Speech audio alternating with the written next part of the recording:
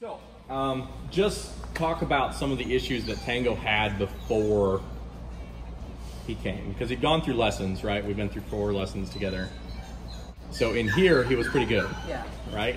But we got out into the world and things started to change a little bit. So what brought him back to us? How about that? You want me to start or you want to go? I can rattle off a few.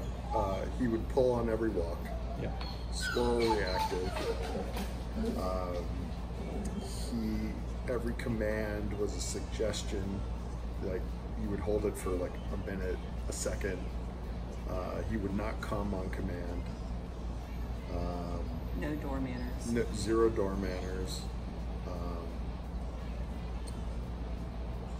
At the end, like before we brought him in, he was becoming, when we would walk him, he would growl at other dogs. He lunged at another dog.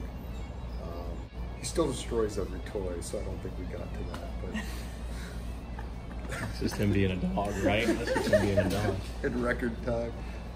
Megan, anything you want to add? No, I think those were the big ones. And we had a hard time teaching him or showing him the right picture of things, right? Like he kind of knew what to do, Right. and he knew how to do it.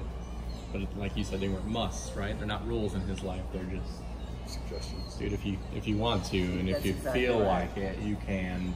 Right.